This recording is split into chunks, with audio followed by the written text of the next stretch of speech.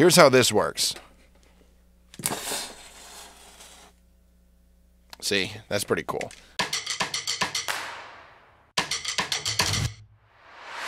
This is stainless steel wire. It's 24 gauge, both of these. This is a 22 gauge wire.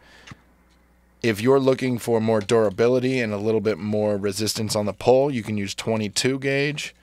I think that I personally prefer 24 gauge because it pulls a little nicer. So it has to be steel wire. Copper wire and aluminum wire are both unreliable. Unrewirable. Unrewirable. Alright, that's not funny. Not as funny as it was in my head.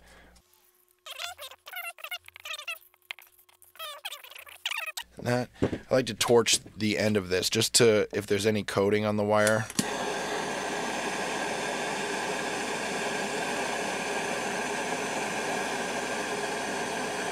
This, if there's any coating on the wire, this ensures that there is no more coating on that wire.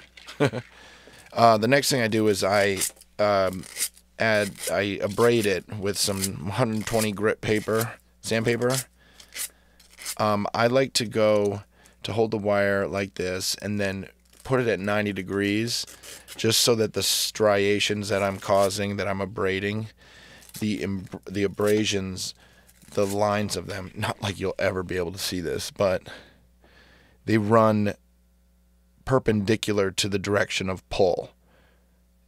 The next thing that we can do is we just take a small dowel or the paintbrush. I have two in these kits that I sell, but wrap it around here like 5, 6, 7 times.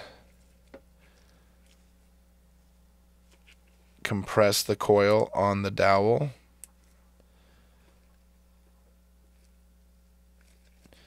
And then come down here and kind of put that last, there we go, somewhat. That's what we're doing there. I'll torch it anyway. In my mind, it retains its shape when you torch it like that. I don't know if that's true, but I'm doing it for like superstitious purposes. So the first thing I'm going to do is use some of this striker composition. I'm not even going to open this. I'm just going to use my little bottle here I use to fill these kits. Just a little bit of that. That's fine.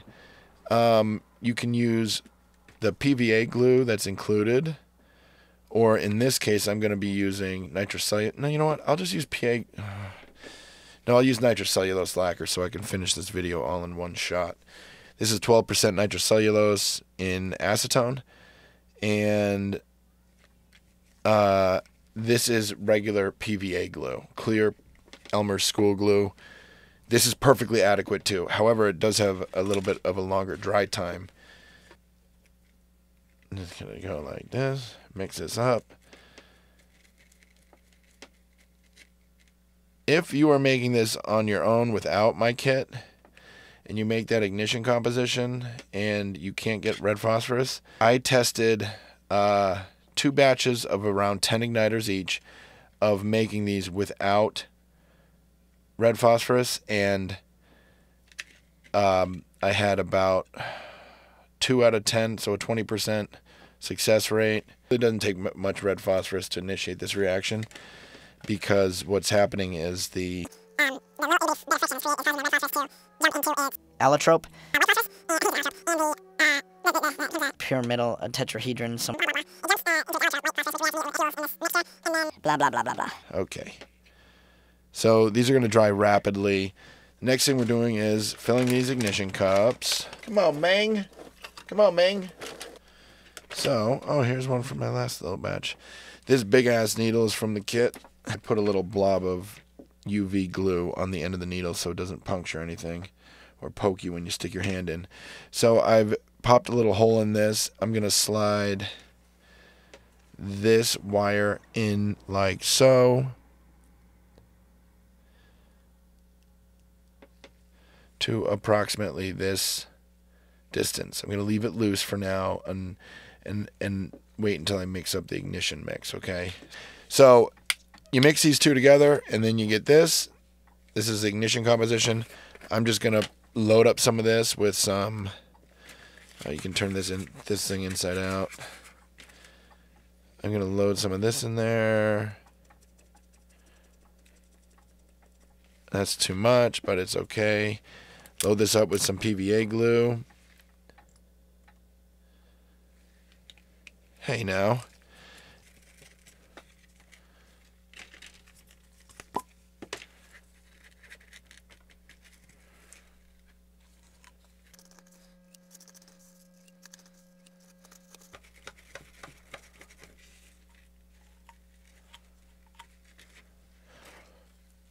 I like to bank it on the side so that the air, I can purge the air easier.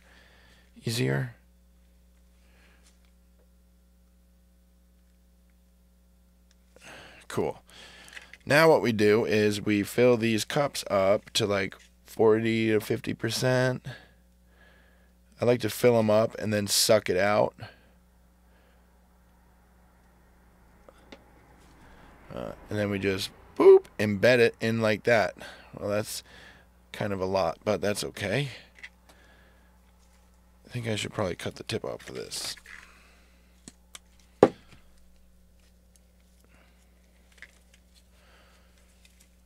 Fill it up. Suck it up. There, that's good. Then embed it like so. Bam. Alright, so here's a demonstration again of how these work.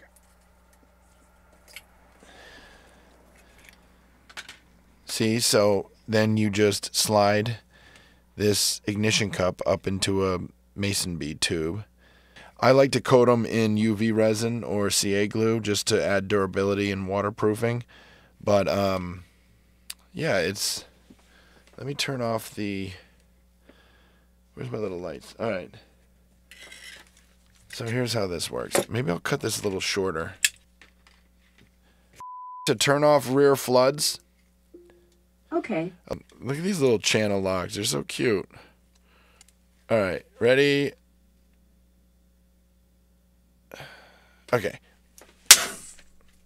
See? Isn't that cute? I'll show you again, just because it's so fun. And I may have over... Oh, this one I popped a hole in for a fuse.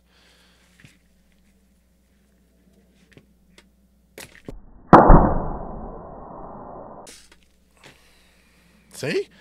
So anyway, that's how that works. Here's a fun little montage of a few of the ways that this kit can be used.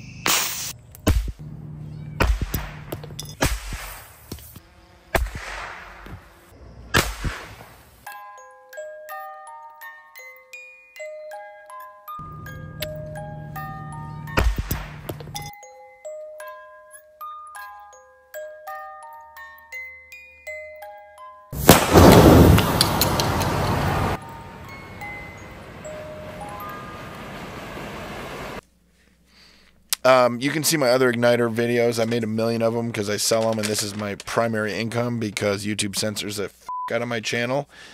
That's that. Okay, well, thank you. Love you. Bye.